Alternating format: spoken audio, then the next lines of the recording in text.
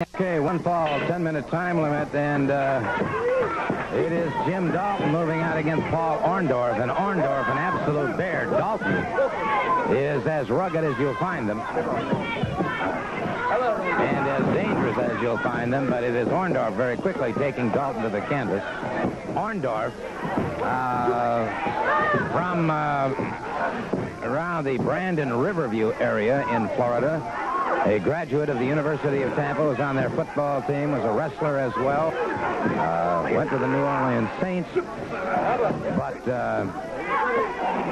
is such a rugged individualist, it's hard to confine him to a team sport. You can see there the series of moves. He loves the one-on-one competition. Dalton back to the canvas once again. Dalton, a wily veteran, a dangerous individual. And Orndorff is going to have to be very, very, very careful. One slip, and Dalton will, good example right there. But Orndorff was able to turn that around into his own advantage.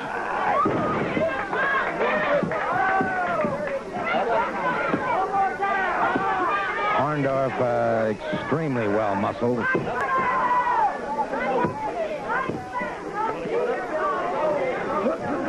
Dalton will, I think, in my opinion, try to lull Orndorff into a false sense of security, and then will suddenly explode. Orndorff is the kind, however, who keeps up a running barrage of comments to his opponent. And you'll hear him say throughout an entire match, "Give it up, man, you're beat. Give it up, man, you're beat." This is the thing about Orndorff. He is, has become a master at the psychological warfare as well as the physical aspects of it.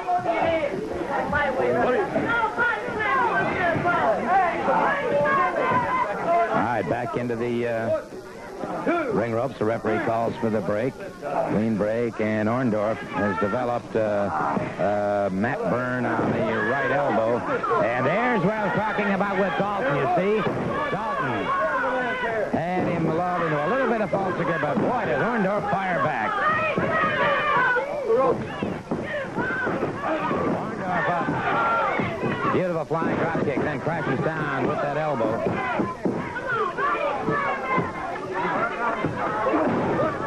Dalton rips across the face.